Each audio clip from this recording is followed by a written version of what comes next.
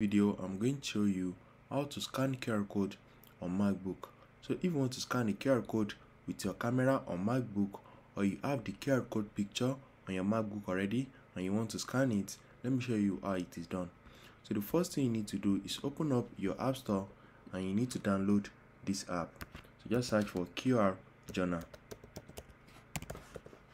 Once you search for QR Journal, you need to download this first app to your MacBook. So you can use this to create QR code and you can use it to scan QR code.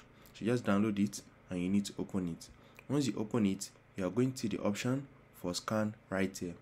So if you click on it, if you click on this scan, you can just move any QR code close to your camera and it's going to automatically scan it. So I'm not going to be using the scan option. We are going to be using this import option.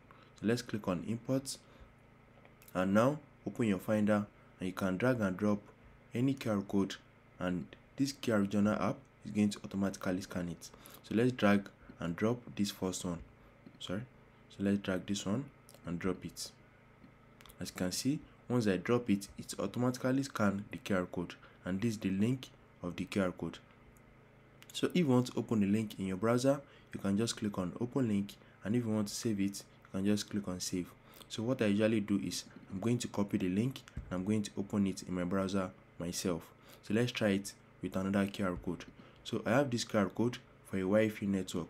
Let's drag it and drop it. As you can see, it is showing the Wi-Fi name. This is the Wi-Fi name and this is the password. As you can see, this is the Wi-Fi name and that's the password. So you can just use it to connect to a Wi-Fi network on your MacBook. So let's click on close. So if you don't have the QR code picture on your MacBook, let's say you just saw the QR code in your browser and you want to scan it, you can just take a screenshot. So Shift Command 3 to take a screenshot. After that, click on the screenshot and you need to crop it. So just click on this pencil icon right here. I hope you are seeing it. Once you click on the pencil icon, click on this crop and you need to crop the QR code. So just crop the QR code part only. So let's crop the QR code part, and after that click on done and the QR code is going to save on your MacBook. So let's close this browser and we are going to use the QR Journal to scan it.